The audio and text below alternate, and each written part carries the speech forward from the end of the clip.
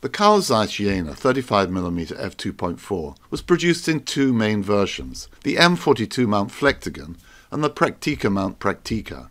These lenses are some of the most highly recommended vintage lenses you can buy, and the better-known Flektogon versions in particular have an almost cult status. I've already posted a YouTube video on a Prakticar I borrowed, and in this video I'm going to be looking at how a red MC Flektogon performs. But before that, a very quick recap of my conclusions on the Praktica. I used the Praktica on a Sony a6000 crop sensor camera, and I like the lens. It's a good lens, with impressive close focusing and lovely bokeh wide open. However, I had two issues with the lens. Firstly, the contrasts and colours, especially on a sunny day, are rather muted, and the colours have a distinctive tint. They do need a boost sometimes in post-processing. This wasn't a big surprise, as I'd seen similar results from some other old Zeiss Jena lenses. The second issue involves the Praktica's sharpness wide open. The copy of the lens I was using wasn't as sharp wide open as I'd expected, and nothing like the results you can expect from a specialist modern macro lens, for example. It hasn't ruined the look of the majority of wide-open shots I've taken. Indeed, I feel it adds a kind of attractive dreaminess to images. And the Praktica sharpened up nicely when it was stopped down, so this doesn't have to be a show-stopping defect to one's enjoyment of the lens. If you want to take close-up shots to the lens with more clarity, you simply need to stop it down. After posting my review, I received comments from Flektogon owners who told me that their lenses perform much better wide-open than the Praktica mount lens I borrowed. One of the commentators was Warwickshire Wanderer, who has kindly lent me his Flektogon to try. It's a red MC version, with 6 blades and a minimum focusing distance of 0.2 meters. With the M42 mount lens, because I got the right adapters, I have the additional advantage of being able to try it on both crop and full-frame sensors, and see how the lens performs on the full-frame format this wider angle lens was originally designed to cover. And I do feel that the Flektogon is a more versatile lens on full-frame, combining the close-up focusing capabilities with a wider angle walk-around and landscape perspective. Here's a comparison of the Praktica on a crop sensor and the Flektogon on a full-frame sensor. Not the same day, not the same light, not the same things going on, but you can see the advantages of the wider angle view. I really like the results here from the Flektogon. The captured light is beautiful, I think. So let's look at the Flektogon's performance, specifically in terms of the issues I've mentioned: contrast, colours and wide open sharpness. Starting with how the Flektogon renders contrasts and colours, it has a similar look to the Praktica. On a sunny day, the colours are a bit muted, with what I'd describe as a distinctive old Zeiss Jena tint. You can see it here in this straight out of camera photo. The tones in the sky are not what they look like in reality. Having said this, I rather like the Zeiss Jena colour rendering when I'm taking photos closer up and when I'm taking photos with a lot of background blur. After a little bit of processing, the reds in particular can have very rich tones.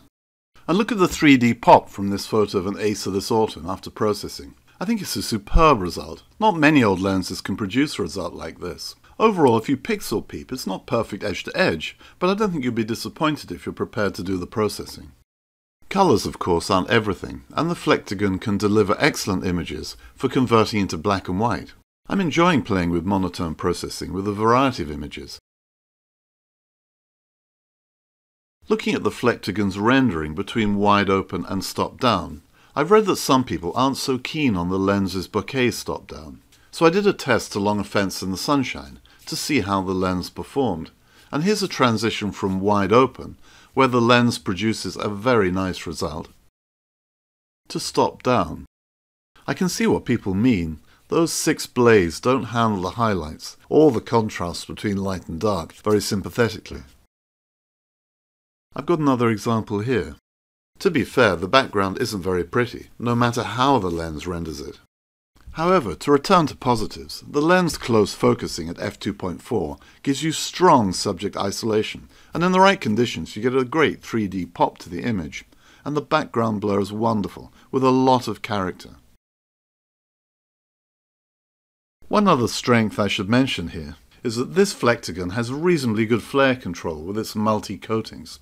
It does flare, but it controls bright light well, especially with a good hood. Moving on to sharpness wide open, and this Flektogon, as Warwickshire Wanderer demonstrated before he lent me his lens, is crisper and sharper wide open than the Praktica I tried. And here's my comparison of shots taken with the Praktica and Flektogon, and you can see how much better the Flektogon is wide open. As I mentioned earlier, I'm not completely fussed about this difference, as the dreamier ghosting from the Praktica was quite lovely in some shots, but I completely understand that people want their lenses to be sharp wide open, maybe not as sharp as modern digital macro lenses, but still sharp, and this Flektogon is easily sharp enough. To show you how sharp it is, here are a couple of photos, both straight out of camera, starting with a wide open shot.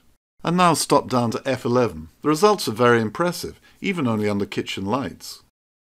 Now at this point I should talk about whether the Flektogon and the Praktica are the same lenses with the same optical designs, apart from the lens mounts. Reading reviews online, I thought that the mounts were the only big difference. However, in the comments below my first video, David Clapham commented that he didn't believe the Flektogon and Praktica are the same because, to quote, "I bought the Praktica with the view to repair my Flektogon and found the internals to be completely different. Nothing was interchangeable." And Peter Snow observed that the quality of Praktica lenses is generally thought not to be as high as that of earlier Zeiss Jena optics, and sample variation was quite pronounced. But then, online, some people argue that the newer Prakticas, from the late 1970s and 1980s, have better coatings and are less likely to have the mechanical and lubrication issues the Flektogons sometimes have as they age.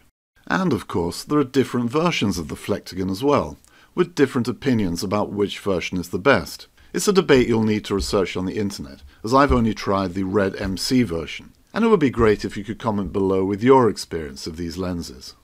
If you don't already own a Flektogon, now I've tried one of the lenses, do I recommend you buy one, especially if you're looking for a film-era lens at 35mm. They are clearly one of the better film-era lenses, and they have some characteristics that justify their legendary status, most noticeably the close focus and the character of the bokeh.